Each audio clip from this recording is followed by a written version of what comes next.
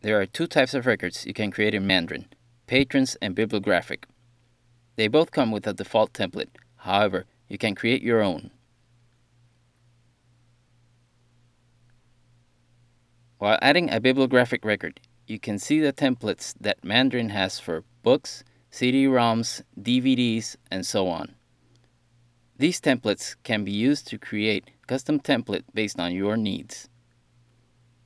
Use the Advanced Editor to add or remove fields and subfields.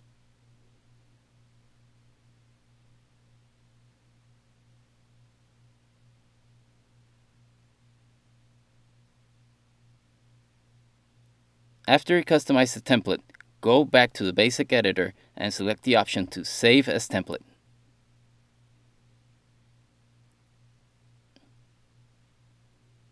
Enter the name you wish to assign to your template and click OK to save it.